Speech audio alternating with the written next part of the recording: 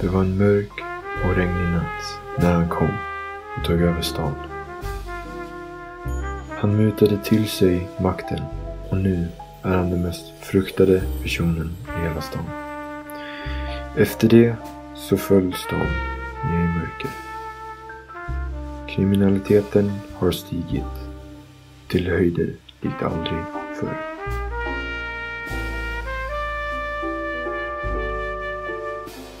Och jag, Jack Steele, med hjälp av min assistent Diana Carter, gör vårt absolut bästa för att stoppa alla hänsynslösa mord och få tillbaka rättvisa i vår lilla stad. En gång för alla.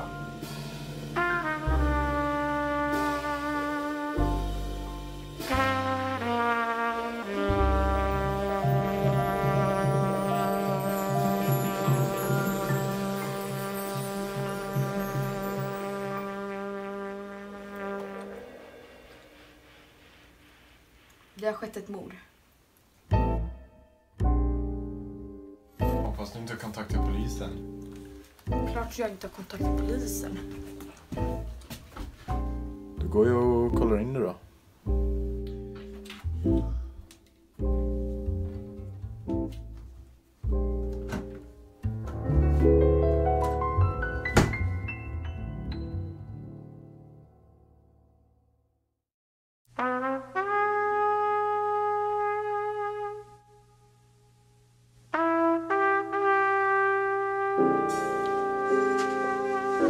Det var inte första mordet den här veckan.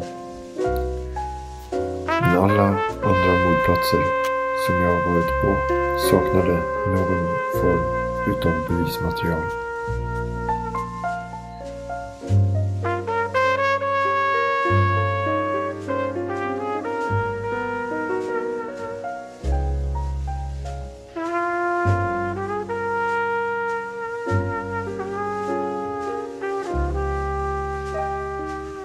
Vi kom fram till den nya mordplatsen. Men någon hade redan flyttat på kroppen. Men förmodligen var det inte polisen, för att de inte bryr sig om sådana saker. Men något fångade min blick. Ett spelkort.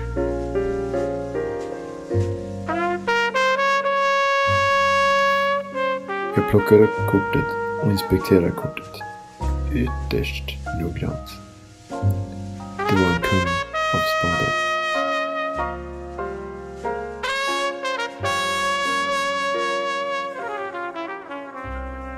Jag lägger ner kortet i min ficka och ger mordplatsen en sista blick.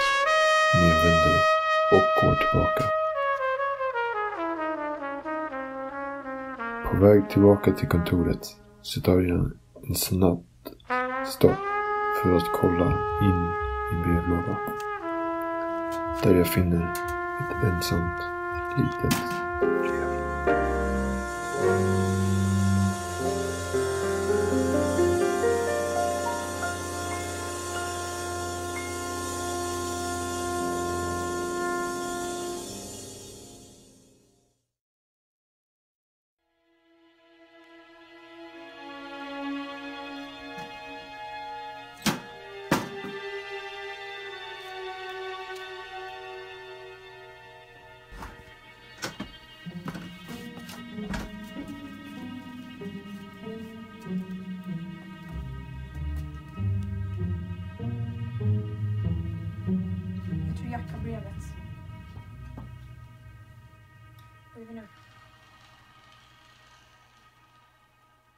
Jag fixar.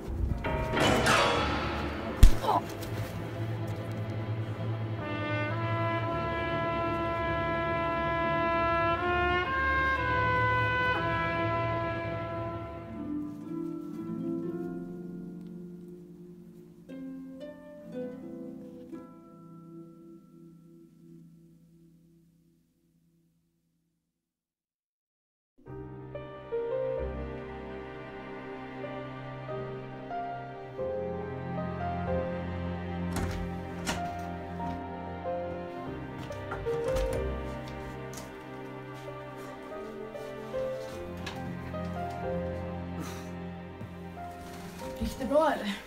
Ja.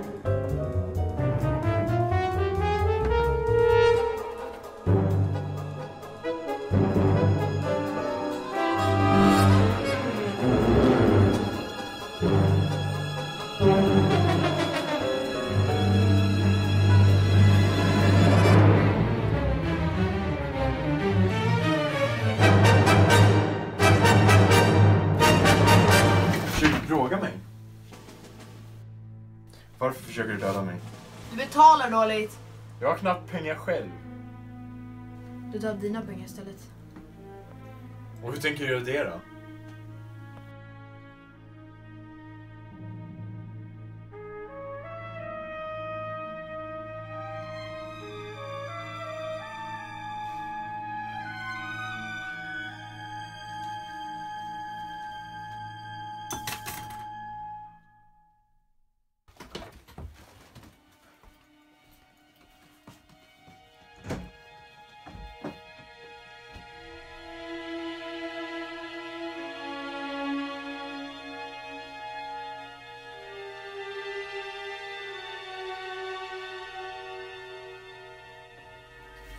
Det går inte att döda. Nej, jag märkte det. Jag skickade några män själv och han kommer undan varenda gång. Men han kommer komma hit. Då ska jag ta honom.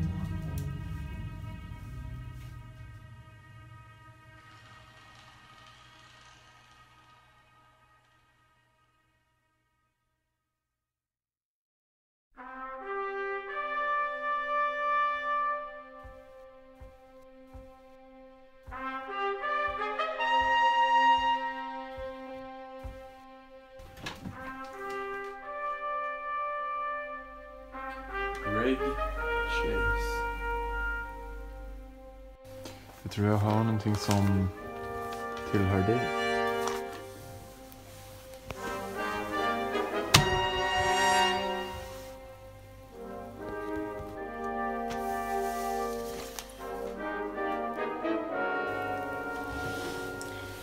Jag kan erbjuda dig en check för det där brevet.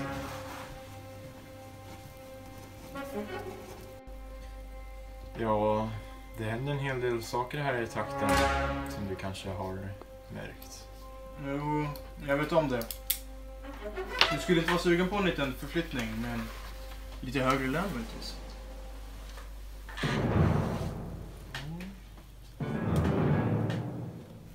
Det skedde ett mord här några kilometer härifrån.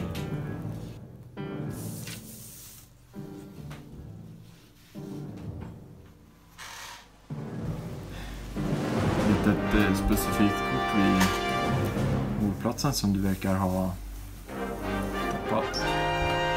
Vad vill du egentligen, Jack Steele? Det var för dig bakom galler. Jag tror du glömmer en sak, Jack Steele. Jag äger den här staden.